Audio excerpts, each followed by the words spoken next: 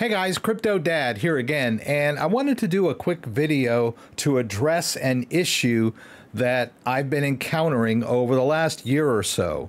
And basically it's about people, so-called experts, claiming that Ledger devices are not safe to use, or Ledger devices are backdoored, or Ledger is extracting people's private keys without their knowledge. So I don't work for Ledger. On my channel, I do reviews of lots of different hardware wallets, and I try to bring you as much information as I can about how to use them and their strengths and weaknesses.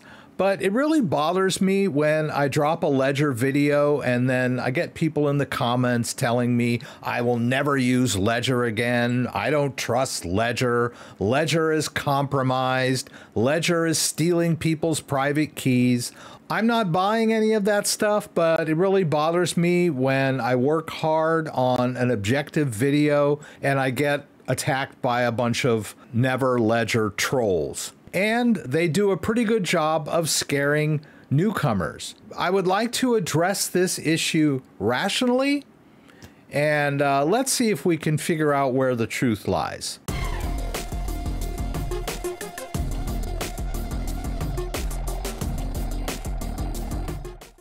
So let's start with the claim. Ledger is compromised. Ledger firmware contains a backdoor. Ledger can extract your private key without your consent or knowledge. Ledger software / firmware is not open source, so you can't trust them. So let's go ahead and break these claims down. I'll focus on the first two and then we'll talk about the last one towards the end. So first of all, as far as Ledger firmware being some sort of backdoor or having some malicious software in there, no one has produced proof of any malicious code in the Ledger OS. No Ledger insider has come forward with any documented proof of malicious code. No black hat hacker has ever presented proof of malicious code on the dark web. We have no white hat hackers that have ever produced any proof of malicious code, and we have no government whistleblowers that have come forward with any documented proof of malicious code in Ledgers. So basically, there is no proof whatsoever that Ledger software is compromised. Let's go over to that next claim that Ledger is extracting your private key without your knowledge and potentially draining your wallet. Okay, there's no proof of that.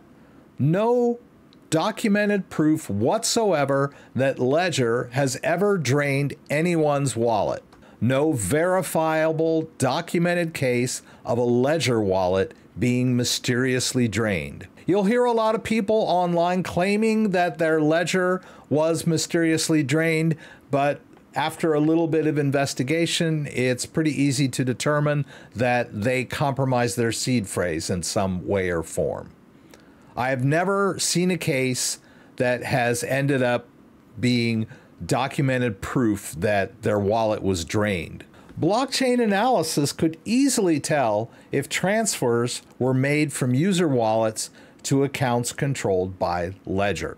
Now let's follow up this whole wallets being drained and software being compromised with a little bit of the testing that goes into Ledger devices. Ledger devices have an EAL 5+ or an EAL 6+ certification depending on which device you get. Ledger devices are independently certified according to the security requirements specified in the CSPN or First Level Security Certification Scheme. Ledger has a bounty program for independent hackers. Ledger has an in-house attack lab called the Ledger DONJON. So with all of this rigorous testing, it would be trivial to determine if a Ledger device or Ledger Live is serendipitously sending out information onto the internet without the user's knowledge or consent. And none of these testing processes have ever produced any proof of a Ledger device extracting a private key or executing some kind of malicious code. All right, so since they have no evidence whatsoever for these claims, let's take a look at their argument, right? Their claim is Ledger is compromised, right? We're going to include the backdoor firmware and the private key extraction in this claim, right? Ledger is compromised. So if you ask them for proof, how do they back this claim up?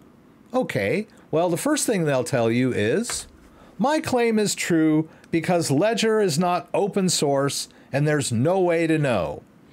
Okay, that may be true, but that still is not any proof to back up your claim. Just telling someone, hey, there's no way to find out, it's not proof of your claim. You're basically just sowing doubt with an evidence-free claim. How about this one? My claim is true because you can't prove it's not. Neither of these claims require a shred of proof. They're basically just sophistry and pretzel logic. None of these arguments prove their claim. All right, so let's talk a little bit about the trust issues involved in that third point about Ledger not being fully open source. Ledger indeed does not have fully open source software. That was part of their business model. I won't go into a long explanation why that is, but secrecy is important in security. Most security devices are secret by design. But let's talk a little bit about those trust issues. Every single hardware wallet on the market requires some level of trust in the company. This is just a fact of life. There is no purity in hardware wallets. Doesn't matter what wallet it is, there's always some level of trust. Now, people might come out and say, oh, this wallet is fully open source, and this wallet is fully open source. And true, their software might, but any hardware wallet that employs a secure element chip requires a level of trust on the part of the end user because they are secret by design. And wallets that are fully open source, that have their open source architecture, like Trezor, have their own security issues. So a good hardware wallet tries to minimize this trust component, right? Make it as small as possible. Also, the open source model does not fit well with hardware wallets.